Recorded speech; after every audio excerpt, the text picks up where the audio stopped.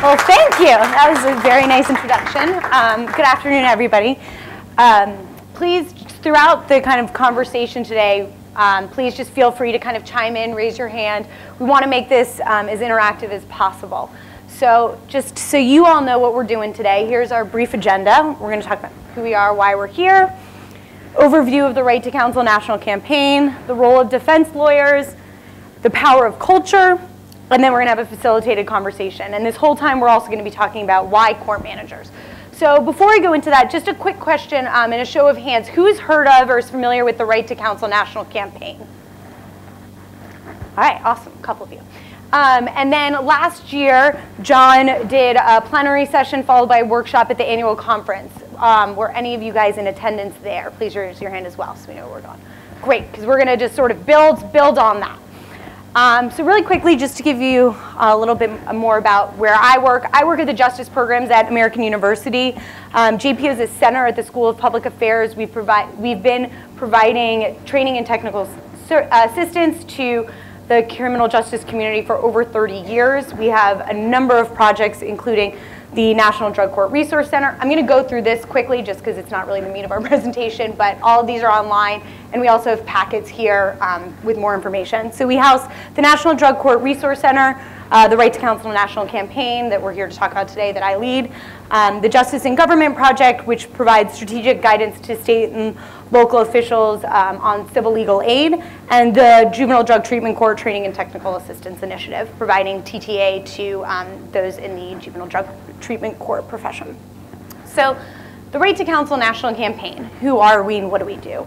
So it's a group of multidisciplinary consortium members, and the goal is to inform and engage policymakers, all criminal justice stakeholders, and the public about the importance of meaningfully carrying out the Sixth Amendment right to counsel. And we do this within our vision of that a fair and equitable criminal justice system requires effective representation by skilled defense attorneys at every step of the way.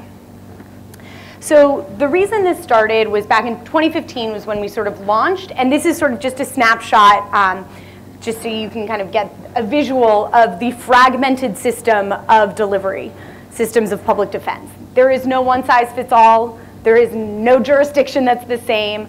And we really realized that some of the problems that every system faces are similar, but we really needed to kind of have this national conversation about what is going on in the state of public defense. So again, here, this is a visual of the different types of delivery systems, and here you can see all the different ways that defense is funded. It can be either through kind of fully county funded, joint with state, mainly fully state funded, and in some places, like Louisiana, it's mainly funded through fines and fees. So with that, the Right to Counsel National Campaign sort of launched, and it was a cooperative with the Department of Justice Bureau of Justice Assistance.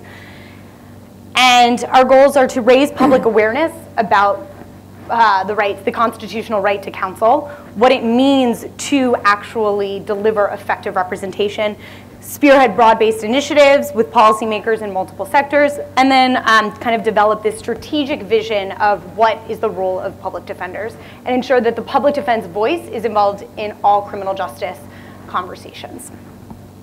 So our members, like I said, we have a multidisciplinary group of consortium members from defenders, prosecutors, judges, law enforcement. You can see everything, including court personnel. And the reason why is because we fully believe that to kind of have any sustainable reform, it takes every single actor in the criminal justice system. Again, this is just a snapshot, and I can talk more about it if people have questions, but this is just sort of a visual map of our theory of change that provides a visual and lays out sort of how we get to our overall goal, which is that the idea of the Sixth Amendment right to counsel is universal, and the application of it is universal. And to get there, we recognize that you need to have policy changes and structural changes, and also our culture needs to change to welcome these. And you can't do kind of one without the other. There's no order, what goes first, what goes second, but both kind of need to go hand in hand. And so we're going to be talking a lot today about culture. So why court managers? Like I said already, to have any type of sustainable change really requires the active engagement of every criminal justice system actor. And everyone plays a unique and a different role. So we don't know what we don't know. So we started out by doing a public opinion survey to first realize what does the public know about public defenders and the right to counsel, and then from there we've launched into kind of roundtables and more specifics on, given what the public knows and doesn't know, how does this impact each individual actor in the criminal justice system? So we brought with us as well our reports of the public opinion research, so please come and take them at the end if you want. So last year at the annual conference, we held a focus group with court managers, and we've done this with a number of different system actors, including law enforcement, prosecutors, judges, county officials, and state administrating agencies. And in each session, we sort of explored what is everyone's own perceptions of public defense, both nationally and in their own jurisdiction. What are challenges that they face? What is each person's role in overcoming those challenges and ensuring the right to counsel? Do you think you have a role, and why or why not? And then sort of possible solutions.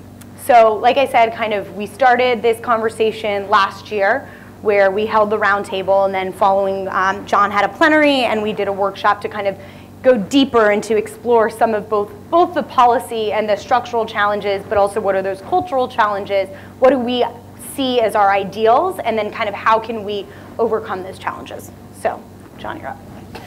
All right. So, last year when I came to this conference, I was really moved. It was great to meet with so many court managers because I was a public defender for years. I spent a lot of time in courts starting in Washington, D.C. I was here in Georgia. I was in New Orleans. And the folks who run the courts, the court managers, the court administrators, to me are absolutely critical to how our public views the justice system, right? And so I want to start by asking you some questions, because Genevieve sort of said at the end we're going to do facilitated discussion. I actually think this time is going to fly by, because this is going to be so fun, right? And so interesting and so entertaining. Before you know it, it's going to be 4:30 and we're not going to have time for question and answer. So I'm going to ask y'all to participate as I go through, and we'll just go as far as we can go. So let me start by asking this. What have you seen in the news lately that shapes the public perception of justice and what justice means to people in this country? What sorts of things have you seen in the news? Don't all scream out at once. It's okay. Think about it. Let me ask you this. How many of you followed news stories of children being ripped from parents' arms as they cross the border? Does that say something to us about what justice looks like in America? Does it? What about, there have been a spate of police shootings over the last few years, starting with Michael Brown, right? There was most recently, not most recently, but recently Stephon Clark in Sacramento shot 20-some times. Did you all hear about these? Do those shape our perception of what justice means in America? How many of you have heard of the term mass incarceration? What's that? What does that mean to you?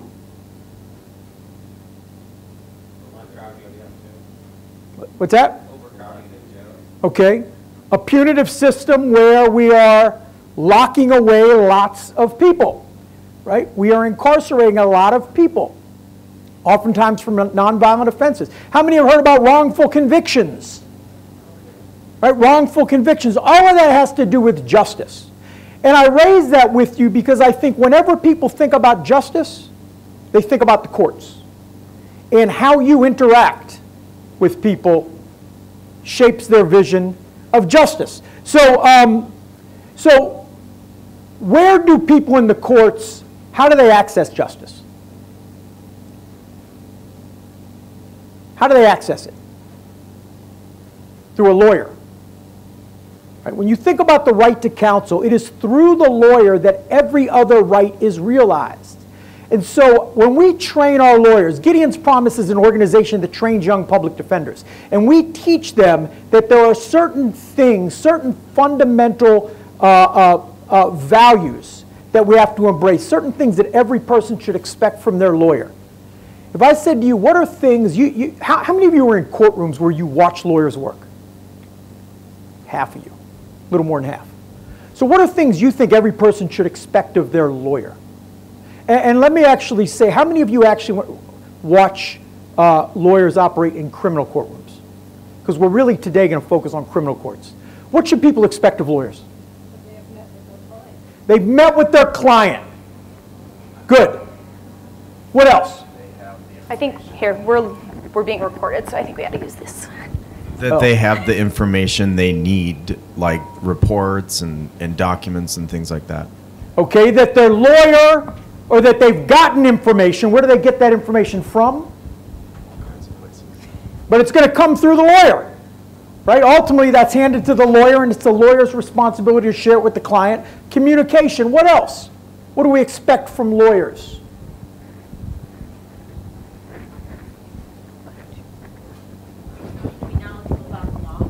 That they're knowledgeable about the law, that they have time to do research, legal research, to understand the law, to know defenses. That they appear in court. That they show up in court, that their lawyers care enough to be there when you're there. Right. That when they get into the courtroom, their lawyer is going to protect them from the processes that could be abusive of their rights. That the lawyer's going to protect them. That is the protector. So these are some of the things that we teach our lawyers every client should expect from them. Lawyers should be loyal to the client. Have any of you been in courts where you felt like the lawyer might be loyal to someone other than the client? Who? Who might the lawyer be loyal to if it's not the client? Judge. The prosecutor may be concerned about the relationship, more concerned about the relationship with the prosecutor than their own client. Right? Certainly. Respect for what the client wants out of the representation. It's the client's life, right? It's not the lawyer's decision to be paternalistic and decide what's best for the client. It's the client's life. Is the client getting a voice? How many of you have been in courtrooms where you felt like, I'm not sure that what the lawyer is saying is actually what the client wants them to say? Okay, that's a disconnect with the right to counsel. Investigation, that the lawyer's gone out and investigated, right, and helped find another side of the story. Legal research, litigation, communication, we talked about all that.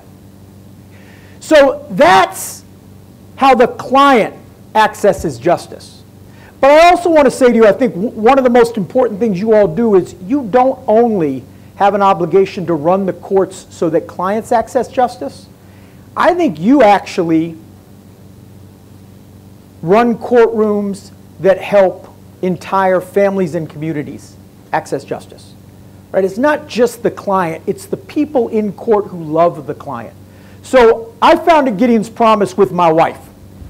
Okay, my wife is not a lawyer. My wife got involved in the criminal justice system or was introduced to the criminal justice system at the age of 5.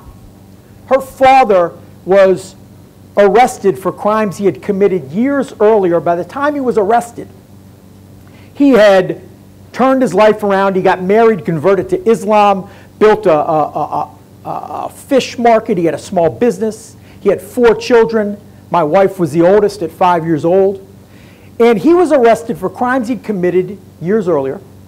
And he was given a public defender that never told that story, right? That never shared that information. He was processed through a court system into Attica State Correctional Facility in New York. And for 10 years, my wife grew up knowing her father through bars. And one thing she always says that sticks with me is she says, you know what was even harder than growing up with a father in prison? Was realizing that I belong to a population of people that don't matter. We're throwaways. No one cares about us. And you think about what is it that makes a 5-year-old girl believe a system doesn't care about them? Right? sometimes it's interactions with the criminal justice system. So when you think about what you can do to make the criminal justice system more just for families and communities, I think you got to look at several things. Look at your courtrooms. Do your courtrooms suggest justice is being done? How many of you feel like there are things going on in your courtrooms that might signal to people in those courtrooms that really justice for you is not a priority? Anyone have an example of something that could be done better in your courtrooms?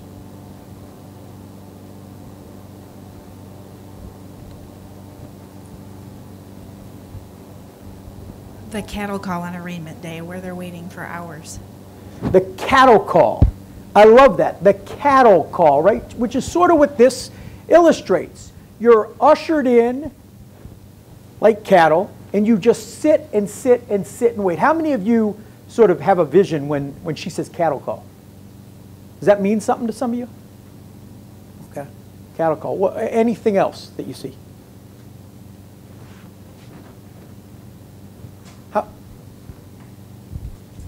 If your attorney doesn't show up, you're told repeatedly to go back and forth and contact your attorney and don't come back in the courtroom until you have an attorney. You have a lot of attorneys that aren't on time, don't you? Correct. Clearly, I can tell that's happening in your courtroom. Yeah, now, what about this? How many of you are in courtrooms where litigants are expected to be there on time?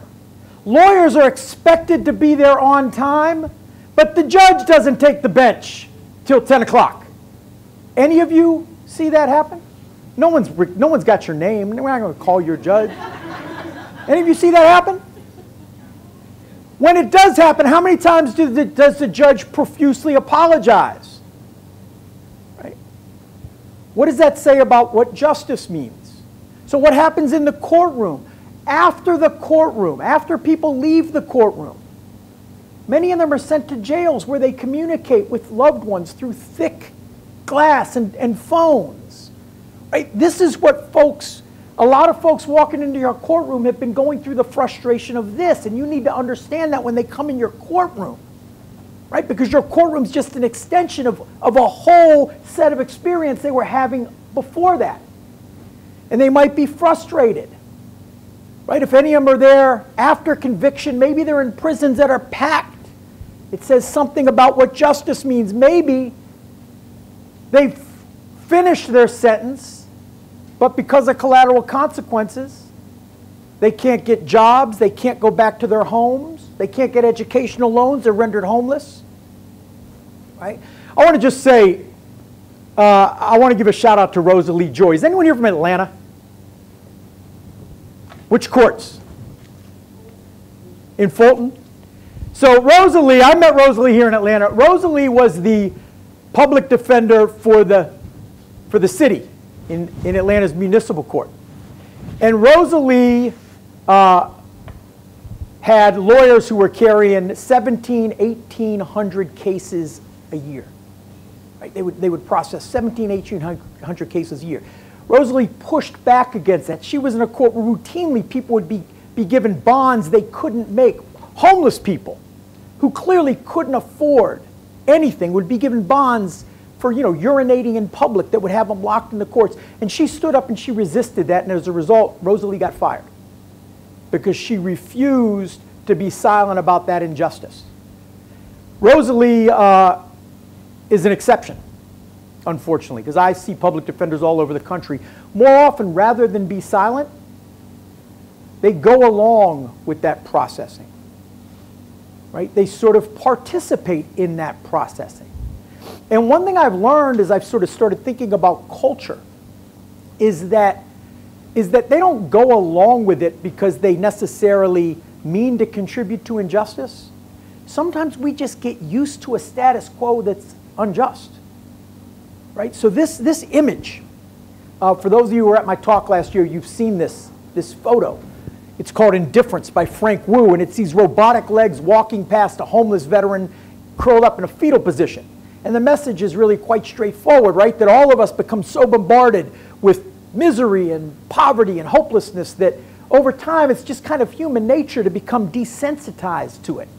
We kind of walk past it. I shared a story about how I've got 2 kids who are big homeless advocates. My son, Lucas, who's now 10, when he was 7, he said to me, "Daddy, if you could be anyone in the world when you grow up, other than me, his sister Aliyah, or Mommy, who would you be?" And I said, "I don't know, Lucas, who would you be?" And he said, "I'd either be Antonio Brown, his favorite football player, or a homeless person." I said, "A homeless person, Lucas, why would you be a homeless person?" He said, "Well, because then I would know what it feels like and I could grow up to do something about it." My daughter used to, on the way to school, take money out of her piggy bank to give to the homeless man on the off-ramp. They were really concerned about homelessness. We were walking down the street one day and a man said, "Sir, can you spare $1?" And I said, "I'm sorry, I can't help you." And we kept walking. I felt this tug on my sleeve, and it was my daughter. And she said, "Daddy," and I said, "Yeah, baby." She said, "Daddy, doesn't that man need $1 more than you?" And I thought to myself, of course he does, right? And then I thought to myself, where'd she learn that? And she learned it from me, and she learned it from her mother, and it's a reminder that all of us, right, parents, lawyers, court managers, all of us, if we don't guard against indifference, we can start to become desensitized. And I think what Genevieve and I really want to push you all to think about today is, what are the injustices that happen in your courts that maybe just over time you've gotten used to? Not because you're a bad person, but because you can only shoulder so much injustice before you tune it out. Right? And that's really what culture is. Right? Culture really is, it's like a whitewater river. It's like this force where you jump in it. And you can think you're going to swim against the current. And you can start swimming, but over time your arms get tired and one of 2 things happen. Either you're going to go with that current or you're going to get out. And you all are in systems that have a culture, that have a current. And as much as you may try to swim against them, there will be times that that current will take you places that, if you really stop and think about it, it's not exactly what clients, families, communities deserve. And we want to explore that a little bit. In the interest of time, I'm going to jump. Yeah, so we're already 30 minutes in. So let me jump to this model that we used last year. And I want to talk about this a little bit. So this whole program, this whole conference is called Mind the Gap, right? Mind the Gap. And that fits nicely with a model that we teach our lawyers that we call closing the gap. Because we work with lawyers, but I think this applies to prosecutors and judges and court managers and everyone in the criminal justice system. Right? We teach our lawyers that there is a world of vision and aspiration that our clients deserve. There's a way they deserve to be treated. There's something they deserve from every lawyer. They deserve a lawyer who's loyal, who's going to be their voice and speak for them, who's going to investigate every case, who's going to do legal research, who's going to communicate with them. And then we say to our lawyers, but you know what? Some of you are carrying 300 cases. There's no way you can do that for every client. And we're going to teach you this gold standard, and you're going to go back to your offices and you are going to feel completely ineffective because you can't live up to this standard. You have a reality. And when that reality doesn't meet the aspiration, it can really cause emotional trauma. Right? You can start to feel burned out. You can start to feel guilty because you're watching all these people fall through the cracks. And what we say to our lawyers is, rather than focusing on all of the injustice that happens on your watch that you can't control, think about how you can inch reality a little closer to aspiration every day. What is it you can do individually to just make that world a little more just? And if you just do that little bit, and your colleague in the next courtroom does the same thing, and another group do it in the next county over, and another group in the next state over, collectively you're starting to push reality closer to aspiration. What you don't want to be is one of those lawyers that becomes resigned to this status quo and never tries to inch towards aspiration. And so we teach them a model, and we're going to talk about how it applies to you. And the model is close the gap, and we say to them, when you have a challenge, when you recognize that what you're doing isn't what justice demands, let's do 4 things. 1, let's articulate the reality. What is the objective reality you're facing right now that you feel falls short of what our justice system demands? 2, what's your vision? What should that world look like that you're not achieving? You've now defined the gap. 3, what are some of the reasons that that reality doesn't match that aspiration? What are the obstacles, right? They might be cultural, they might be structural, they might be financial, they might be, right, something that there might be rules that keep you from doing what you feel you need to do. What are those obstacles? And we list them. And then strategies. What are things you can do to identify the obstacles that are easy to tackle? How can you chip away at those obstacles little by little, so instead of feeling overwhelmed by all of the injustice you can't address, you can actually feel good about what you can deal with? Yeah, and I would just want to add one thing. I think it's important to remember that not only is this an exercise that you can do with, yourselves here as court managers, or that John does with public defenders, that you can do with prosecutors, we can also do this as a justice system, right? I think most people got involved in the work that you do because you believe in this ideal of justice and justice for all. And I think, like John was saying and talking about the indifference, and we get so stuck in this this culture that has been created where you're just drudging in and out and you're doing the best you can, you lose sight of that vision. And I think when all of the different partners of the criminal justice system work together and recognizing we all have these obstacles, we all have these realities that we're facing, but there is this collective vision, that's when you can also start to make incremental changes both culturally and structurally. So I think it's important to not just remember these as this is an activity to do in silos, but how are these all interconnected and how are all of our jobs connected to one another that make up the entire criminal justice system? Mm-hmm. So let's think through some of this, and if you all are like really silent and have nothing to say, I'll go back and talk more about the gap, and then Genevieve is going to tell you more about each state and how they fund right to counsel, and so we'll go back if we have to. But let's start by asking this: what pressures do you all face in your work that drive you to accept circumstances that fall short of what justice demands? So what are things you see that might cause either a defendant or a community member or family member feel like justice isn't being achieved? What things might you see? Funding.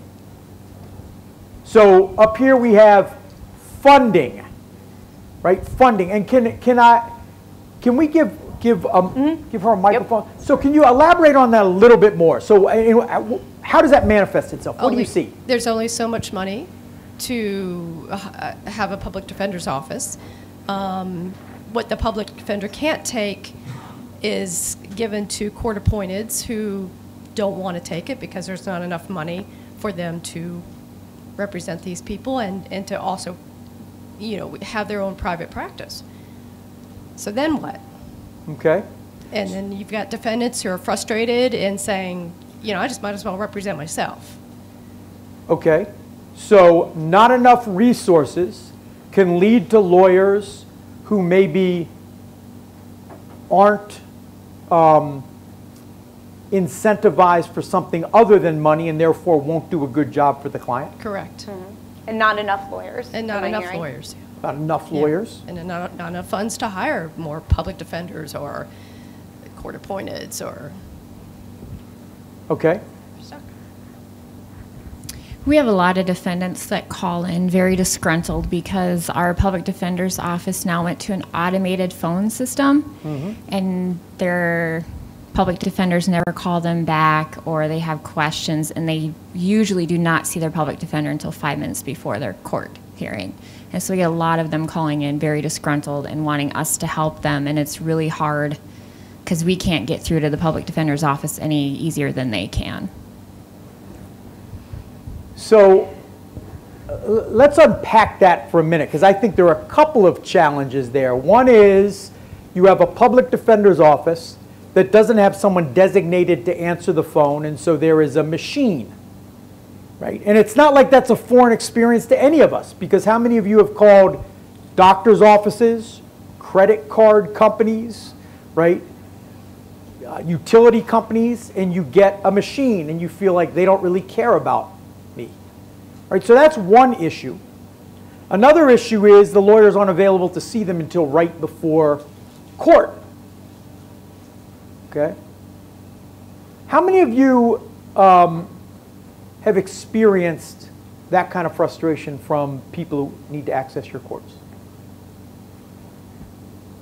Does anyone have ideas or thoughts about what you might do? And I don't mean to skip money, but that's such a complicated one. I'm trying to find one that might be a little easier to tackle, right?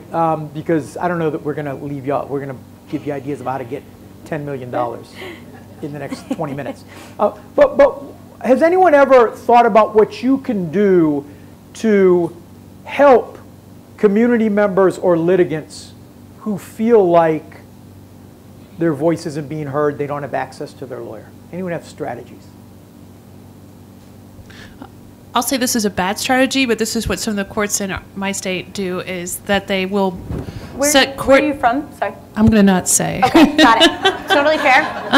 Fair. But Who's your boss?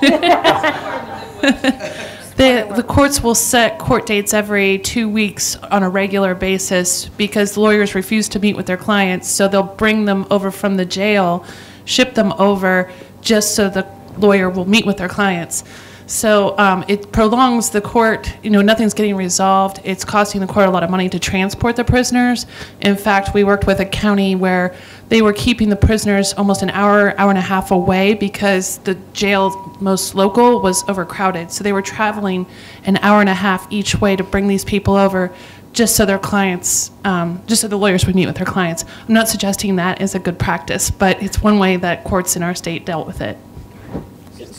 But I want to think a little bit more. Let's stay with this for a minute, because what are things that you all feel like is there anything you all feel like you might be able to do to maybe make the system feel a little less unjust? Well, one is to have a case processing system in your court that moves cases along and doesn't let them just languish for years and months and months and months. And so, you know, getting cases before a judge in a timely manner is a way of resolving the thing. Yeah, does that, I'm not saying it does or doesn't, but does it solve the problem of the people not seeing their lawyers? No, it might. It would force the lawyer to meet with the client if the judge is saying, we're going to trial and this thing's got to be prepared. And it takes that kind of, you know, strength of a judge to say, no, we're going. This is going to move. Does the judge follow through with that if the lawyer doesn't meet the client? Doesn't work if he doesn't, or she doesn't. Other thoughts? Yeah. You know, a major problem is public defenders are not paid the same amount as private attorneys. And so oftentimes they take these cases very casually, building a reputation so they can build a practice.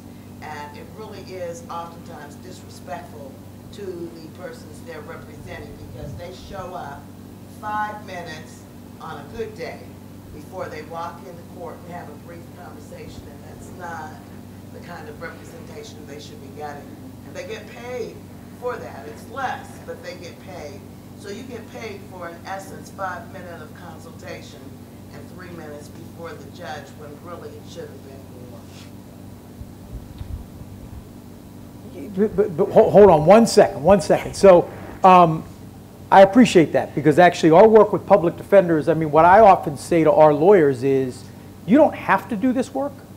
You know what you're getting paid. If you feel like you're not willing to give clients the representation you would want for your loved ones for this salary, find something else to do. But we have an obligation, right, that is larger than our salary to make sure people have justice. But I would also say this, having been in courts, public defenders aren't the only ones I've seen who sometimes feel like, I'm not getting paid enough And so I'm trying to just move cases along, and isn't it lunchtime, and let me get going. Are there other folks in your system that might also be guilty of that? Court-appointed counsel? That's the public defender other side. If you don't have a public defender's office, then the court appoints counsel. Yeah. They're supposed to do it arbitrarily. All right, is there someone who's not going to pick on lawyers? Rosalie, I know Rosalie is not. attorneys. Who else? Judges who have to get to their golf game. And should you point that out, you might get fired, Rosalie. But no, right, judges might do it. What about some of your colleagues? Any of your colleagues, have any of you, if you're being honest, seen colleagues who just want to move cases along and get done with the day? Maybe a lawyer's trying to argue something, and you're like, counsel, come on, it's 4 o'clock. Have any of you seen that? Anyway, I'd urge you to think about all of the players in the system who might. Should we tell on them? Well, we can talk about it. What is your response when you see injustice? We can talk about that. Well, I think one of the big parts is, as courts, we have to understand that you have to establish a relationship with your litigants, regardless of whether or not they have an attorney or not, whether they're being represented with a public defender. They have to understand that they could come to the court, and if they have a complaint, if they have an issue, that they have somebody to talk to, that they understand that we do have established relationships with our stakeholders. So if there is a problem with, say, our prosecutor's office, our public defender's office, that they can come to them, express their concerns. Because let's say hypothetically, this case with the public defender, it's all resolved or whatever, and then let's say years from now, they have a different case that they have to come to the court for that doesn't involve a public defender. They have to have some sort of faith in the court that if the end result wasn't in their favor, that there is some sort of respect for what their intentions were with the court. So I love that thought. So back to the woman. I'm sorry. Can you tell me your name, or is that going to get me too close to where you're from? Tasha? So Tasha, let's say, is there a mechanism for these defendants who feel like they're not accessing their lawyer to let you or someone else in the system know the system's not working for them? And then is there anyone whose ear you have that you might be able to go to influence what lawyers get appointed and which ones don't? Is that a possible solution?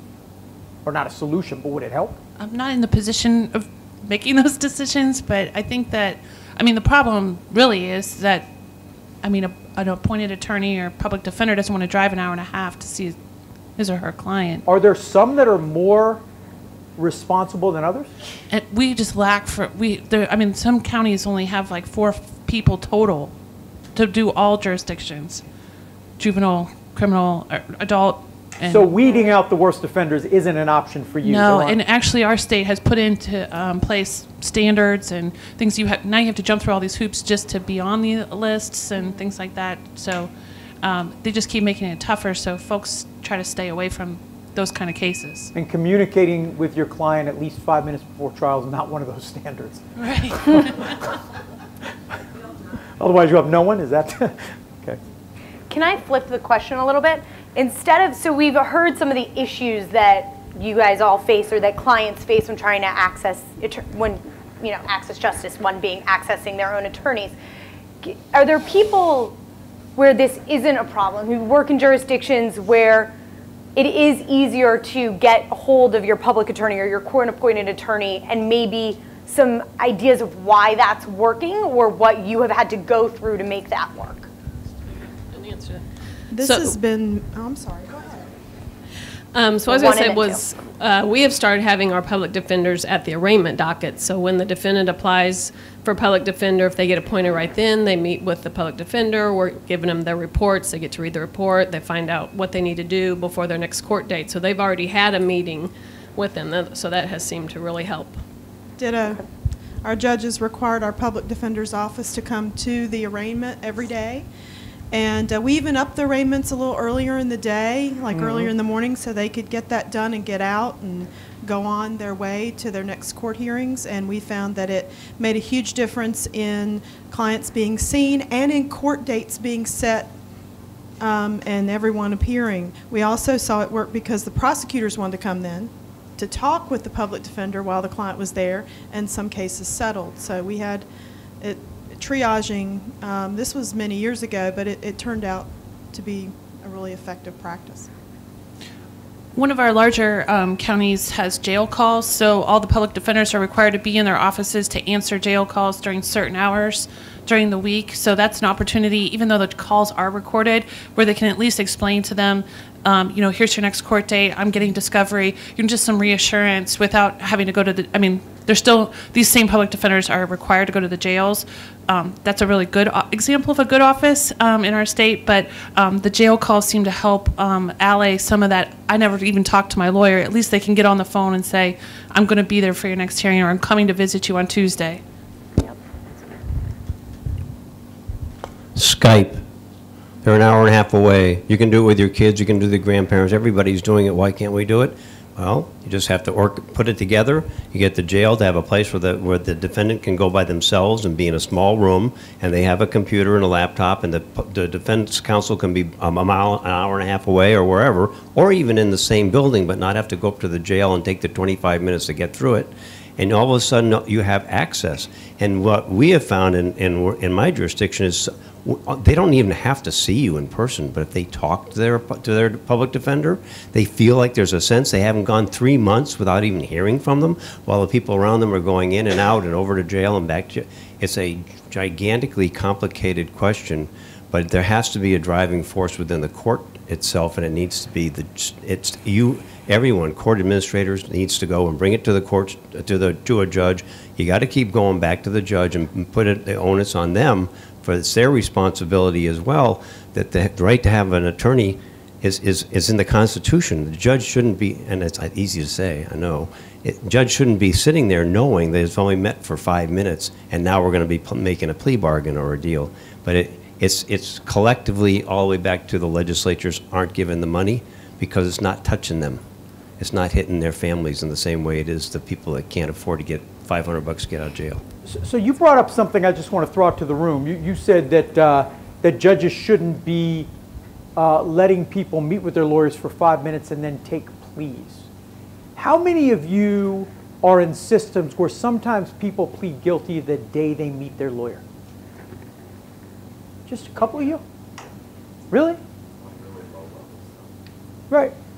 Yeah. Like that someone comes in, there's a plea offer made, maybe that offer gets them out of jail, otherwise they're on a bond they can't make. Any of you ever see that in your systems? Credit right? for the 3 days, the 3 nights. Okay. So let me just go back to this list of things you should expect from your lawyer. I understand that sometimes that helps move along a really busy system, but is it possible for the lawyer to do all these things in one day?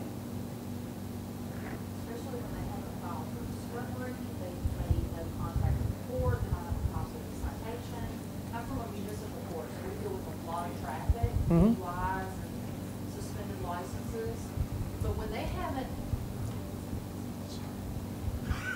in a municipal court setting, when the attorney, the defense attorney, has not even gotten a copy of the citation, these defendants do not know how to communicate what statute code they were arrested for to their attorneys because they're not attorneys.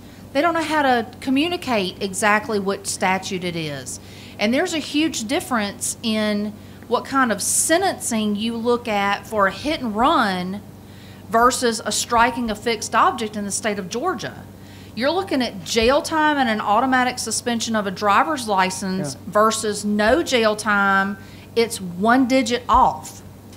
1 digit in the statute code. What county are you in? Not going to say? All right. So I don't understand how when the defendants walk into my courtroom and tell me that they have an attorney, and I ask them who is their attorney, they can't give me their name, and they don't know what their attorney looks like.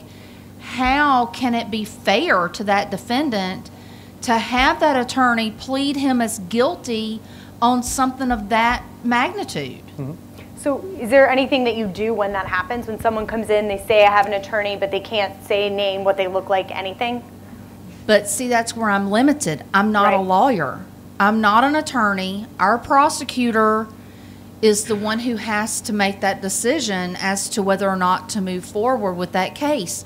He has 30, 35 years of, prosecutorial experience. I can't override him and say anything. I have mentioned it to him before.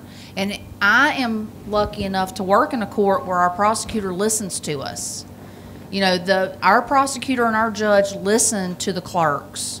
And we have several people in our office that have been with us for 20, 25 years because of that. But other courts don't have that. Right. So, I understand I'm in a very unique situation, but still, how can that possibly be fair to that defendant? So let me just respond really quickly before we go to you. So I just want to say I actually applaud you because I think that what you just described, I think you described it as though there's nothing I can do, almost a feeling like I'm helpless when I'm watching this injustice happen. But quite frankly, I see it very differently. I think that so often people watch injustice and sit silently. The fact that you point it out, even when you feel like pointing it out might not make a difference, if enough of you say, if I see something unjust, I'm going to point it out. Even if it doesn't matter that time, if we all just simply point it out, we might wake some folks up from that slumber. I actually think what you do is affirmatively trying to chip away at injustice. Yep, I agree completely. So, I agree with what she just said. So in our court, at the arraignment docket, the public defender's there, prosecutor's there, they all talk, they're talking for 15 minutes, nobody has any discovery, and they make the offer for the defendant who's got a $500 bond that they can't make, and they'll let them out right then and there. So then they say, we have a plea, we want to make a deal, and the judge says, I don't know you've had enough time, we haven't done any discovery, I think we need to keep you over until next week. Judge, I don't want to go here a week. I'll take that deal 100 times over. The public defender, based on what you said earlier, needs to do what? Well, his decision or her decision is, I want out now. And that's the problem with the mass incarcerations that we're doing, is we're having so many people being brought in. But there's two sides to it. In our court, we're trying to move people as best we can, and we get faced with that. And so, I've heard judges having a conversation. I want to make sure they're entitled to their rights, but it means they spend a week in jail. And what's our evidence? 3 days in jail, and your life just got invariably changed forever. So it's really tough to try to figure out where the right level is. Of course, it's depending on the level of the crime. In municipal court, you're probably not being held in jail. You may be in a circuit or district court. I agree with you, right? I completely agree with you. We actually have an exercise we do with our lawyers where we say to our lawyers, you walk into court, you've got 15 new cases. You've got 3 hours to talk to those folks before court starts.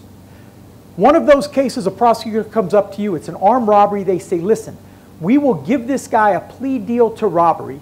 He can get out today on probation, right? But he's got to take it today or it's off the table.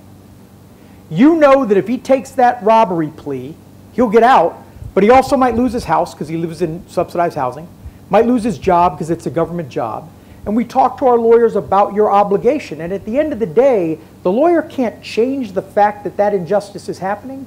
The lawyer can help the client understand the terrible situation they're in, and ultimately the client has to make that decision. But what we say to our lawyers, and I think you're doing this, is what you can't do is come to think that's okay. The moment you become resigned to that as the way justice is, you're part of the problem. While you know what you're doing isn't right, at least you're aware of it.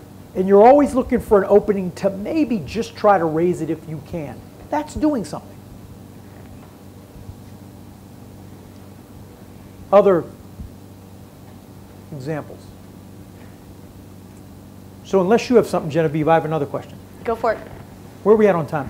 We got 8 minutes. Okay, so we've talked about lawyers, but I really want to push you guys to think.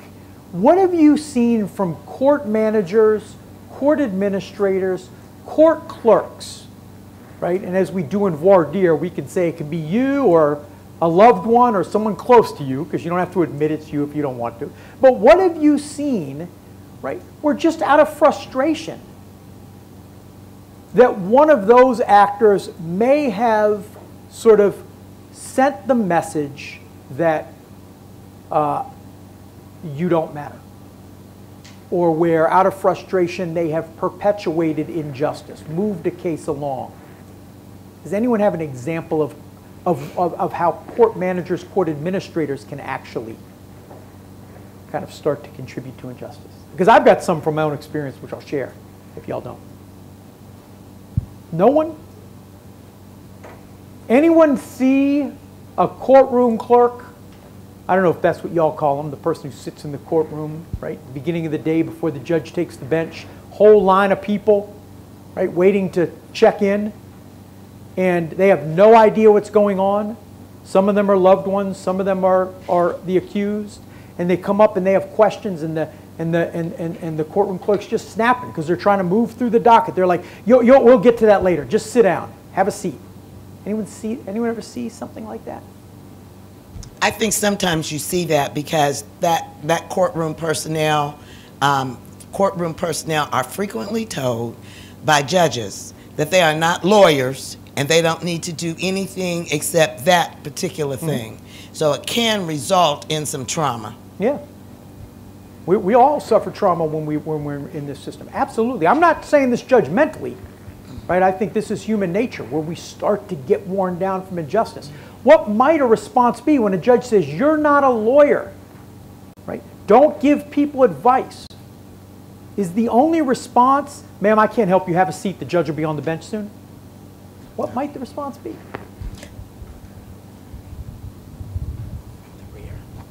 We tell the clerks of court to give out as much information that they can. And so I think they use that no legal advice as a crutch to not help people. And we're encouraging them, look, give them pamphlets, give them website, give them what you have as information. Just don't say I can't help you, because that's not helpful. But for years, it's been their go-to. It's an easy go-to. So we encourage them to give them, if you're unhappy with a lawyer, here's the Bar Association. Here's their website. Here's their phone number. Here's their address. A lawyer didn't treat you right, contact them. Judge didn't treat you right, contact the jerk. Well, we call it the jerk. The Judicial Inquiry Review Commission.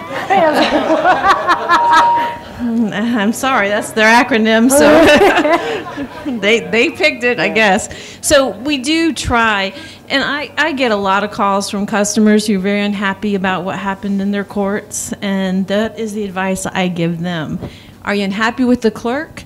Then this is who the clerk reports to. Who are you unhappy with?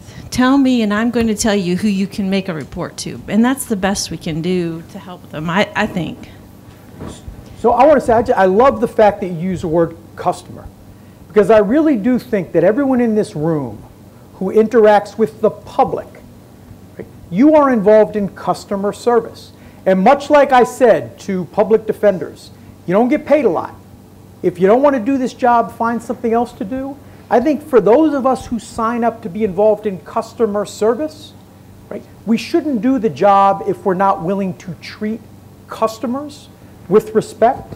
And I think that all of us need to think about what it feels like when we call anyone, doctor's office, Verizon, and the difference. It's not sometimes even what you hear, it's how it's told to you, how it's said. And so I think my parting words will be this, because I know we're running out of time, but keep in mind you are dealing with people who are sometimes traumatized because this is what they always experience in courts. And they're coming into court traumatized, and even if you can simply treat them with respect, treat them with dignity, kindly tell them, I can't help you with that, here's a number you could call, if you'd have a seat, we'll get started soon. That alone might be enough to make them feel a little bit better about the justice system. Other thought? I think that sums it up well, and I think it's also important, just how we all play a role in being part of this solution, and we all can get stressed or frustrated with the different cultural pressures or structural pressures that are on us. I think everybody who's part of the criminal justice system represents the entire system, and it's important to remember that as well. So sometimes just a smiling face or saying, I'm sorry, I don't have that information, but if you take a seat, we'll get to you as soon as possible, that can have a trickle effect, and then people can feel it'll increase their trust and their belief in kind of the system overall, and increase people's kind of satisfaction and experiences. And I think it goes back to, I think it was your point earlier, that you might be in as a defendant one day, but you might be in as a victim the next. And how you're treated one day will impact how you come back and want to be treated again, or whether you come back in your experiences. So I think it's important to kind of remember that and be cognizant of it. I want to take this opportunity and invite you to thank our presenters for indicating to us very clearly that there is something that every single one of us can do to make a difference and to move us towards liberty and justice for all. All right. Thank you all so much. And we have some handouts. Yep. And then here's our information if you guys would like to contact us at all, and we'll also be around.